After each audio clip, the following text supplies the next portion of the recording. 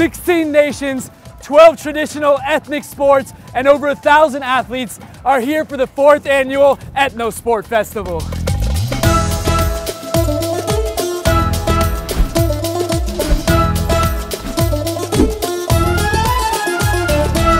All right, so in this horse archery, they have to hit the first target, and the second one, they have to be able to reload and turn around just in time. Oh, wow! He hit the bullseye on that. What a beast! Before they let me shoot archery on a horse, they said I had to practice. Well, good thing they have simulators here. One of the guest countries here at the Ethnosport Festival is Argentina, and they're exhibiting their traditional ethnic sport called pato.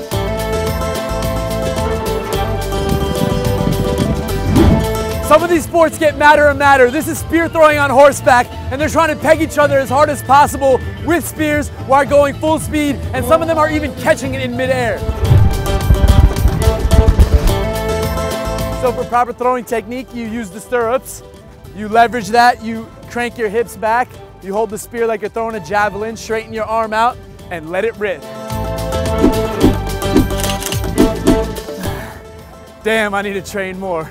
He's a beast. It's easy to tell by the crowds what people like more than anything, and that's free food, especially if it's exotic.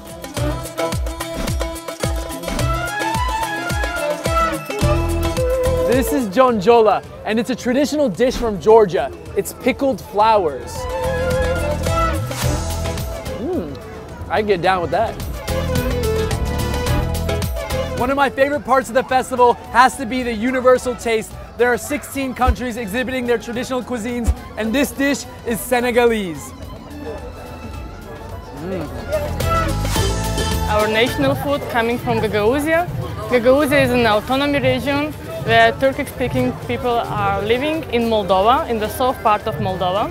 And here we are preparing our traditional dishes.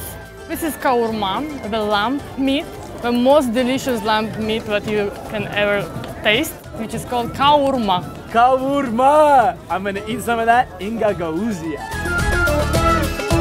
Besides the 12 main ethnic sports, the festival features cultural exhibitions and concerts, workshops, a dozen other attractions for both young and old, and if you ask me, some of the world's best shopping.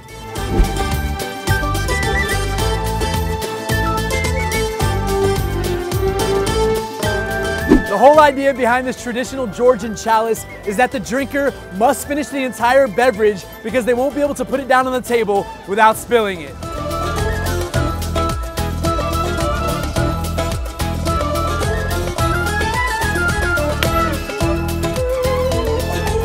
This super cool table basically allows children to build traditional Turkic designs using wooden blocks.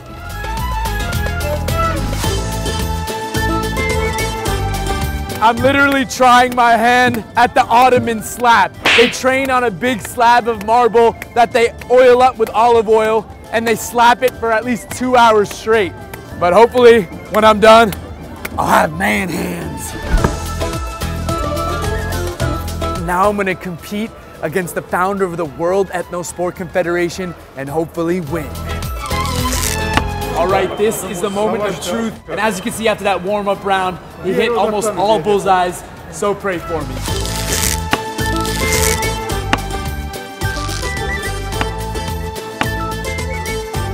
So we didn't even add up the points because I just got completely smoked. Bilal Bey, can you tell us about what you hope to achieve with the whole Ethnosport Confederation in this festival? Well, the Confederation's goal is to popularize traditional sports, because with traditional sports also comes music, traditional folk dance, traditional handicrafts, etc. So if we focus our attention to popularizing traditional sports again, I think we can revive culture all around the world, and then we get a more colorful world again. There are 5 different types of wrestling at this festival. This one is called Abba. I've never done this type of wrestling, and hopefully I'm gonna learn a technique.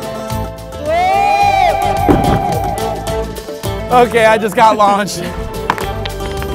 I'm here with some champions of a game called Ashik. which is the ancient form of the game marbles, the modern game marbles. Ashik is the name of a bone that's found in the foot of an animal. So they just took the ashik bone of a cow, this big one, and they basically bowl it into the ones that are in the middle, the small ones, the lamb bones. And the whole point is to knock them outside of this large circle. This man got one of the pieces outside the circle. So let me try it.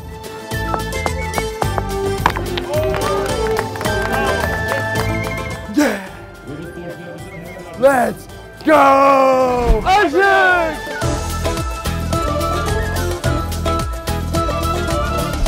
Wow, what an incredible time I had. I have ultimate gratitude to the World Ethnosport Confederation for putting on this festival and this wonderful Kyrgyz tribe for hooking it up with this traditional kalpak. I can't wait for next year.